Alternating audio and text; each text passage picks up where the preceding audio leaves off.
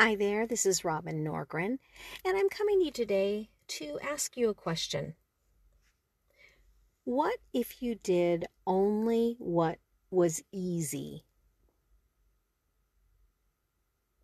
I know.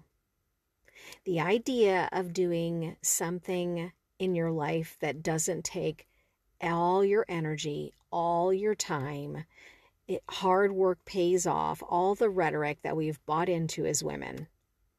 And that anything easy is not worth having. Have you heard that before? Yeah, me too. So let's break down what I mean by easy, right? So we can break it down between two types of easy. There's a quality kind of easy, and there is a cheap kind of easy. So quality easy has a sense of fluidity to it. There's a gravitational pull forward. Quality easy relies on your inner strength. Quality easy has an abiding respect for you. Quality easy has fewer things on the to-do list and is a brilliant delegator. Quality easy trusts the timing of things. She knows it's better to hold out for what's right than to deal with the mess of extracting herself from a bad compromise. Let me say that again. She knows it's better to hold out for what's right than to deal with the mess of extracting herself from a bad compromise. The minute resentment and irritation set in to a task, and quality easy will go on red alert. She steers clear of aggravation, annoyance, and repetitive misery. Over time, quality easy gets comfortable saying no, thank you, to things that are just too complicated and too distant from what she really wants.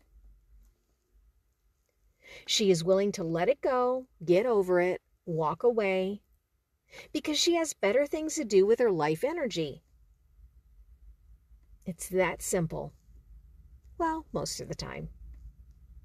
Quality easy brings a sense of expansion to things, and quality easy is compelling because you say yes to grace.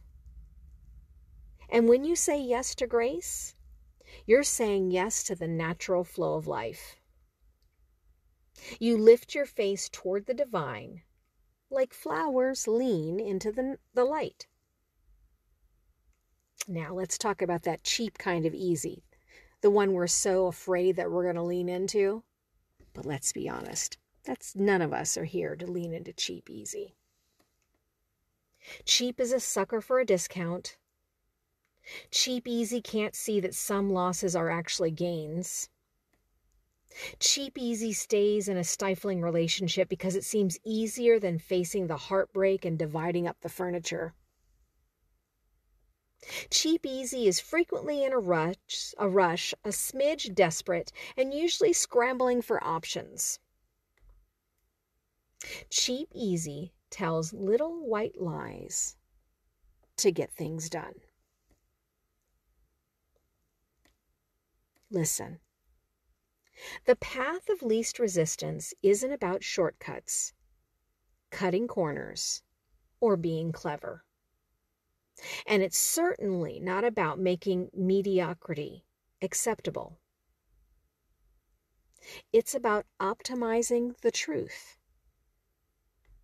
It's about casting your seeds on the most fertile soil for your best chances for success.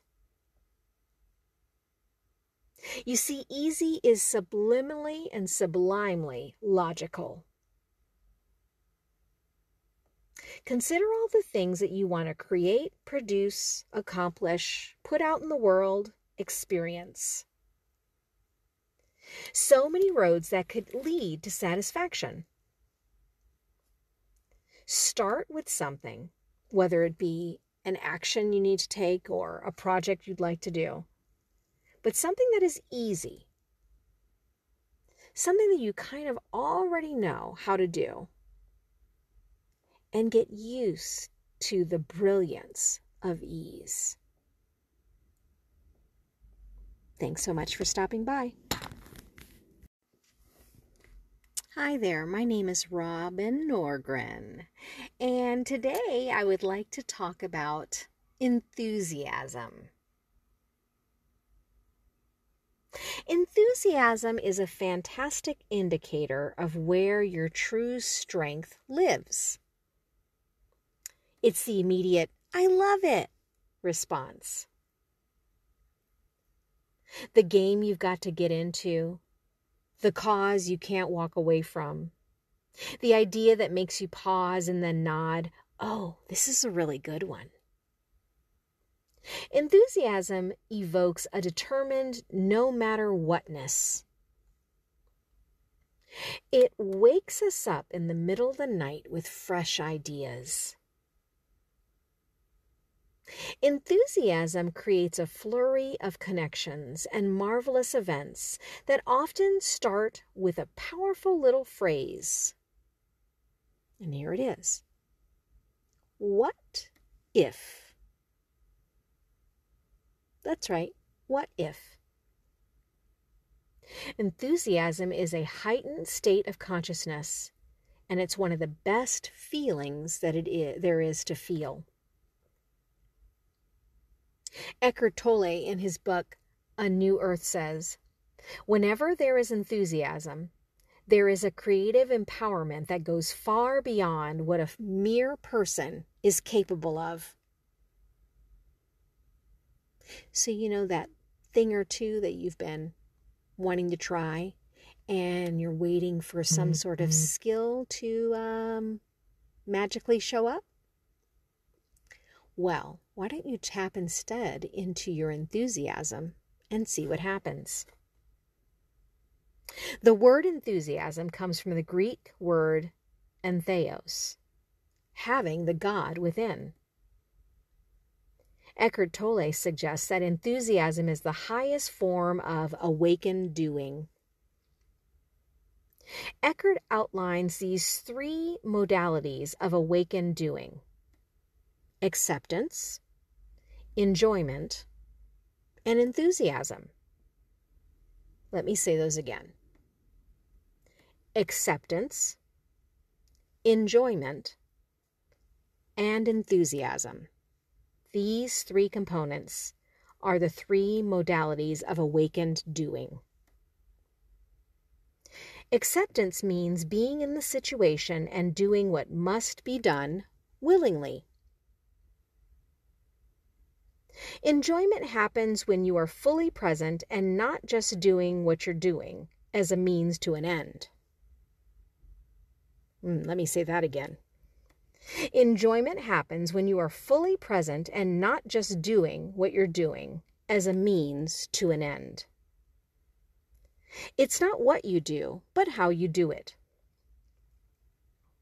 So there's acceptance, there's enjoyment, and then back to that word again, enthusiasm. Enthusiasm means that there is a deep enjoyment in what you do, plus a goal or a vision that you're working towards. Enthusiasm actually knows where it's going.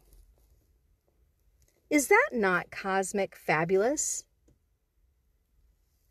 Cosmic fabulous, that is a word that Danielle Laporte uses in her book, The Firestarter Sessions. But it is beautiful, isn't it? That embodied in enthusiasm is all that you need to move forward in the thing that you actually want to do. Of course, you can't be in a continual state of enthusiasm, and that's usually what stops us, right? We have to keep a clear head. We have to keep a good head on our shoulders. Bills need to be paid and those sorts of things. You have to worry about whether you're going to lose your grounding or get too out there and someone thinks you're ridiculous. But before you commit, sign, take the stage, take the meeting, take the gig, take your place in the intentional unfolding of your life, let's make sure and see that this little thing called enthusiasm is actually in place. Because that really is the thing that carries you, right?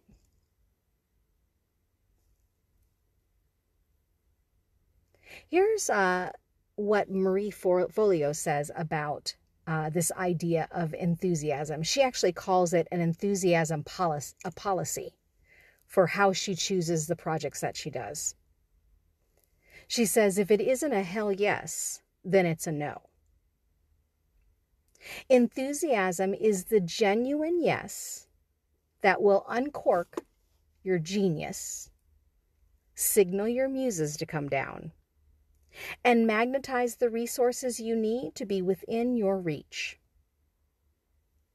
Enthusiasm is the beautiful beginning that changes everything.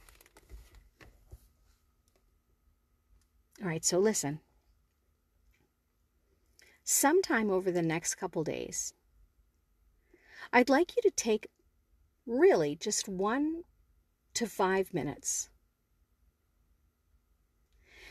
Sit quietly with yourself, and I want you to ask yourself, when is the last time I've done something that I was truly enthusiastic about?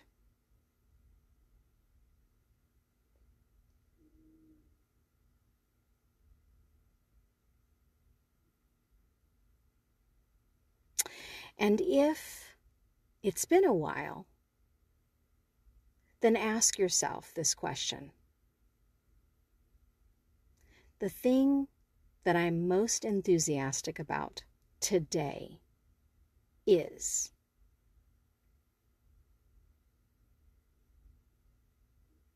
Thank you so much for stopping by.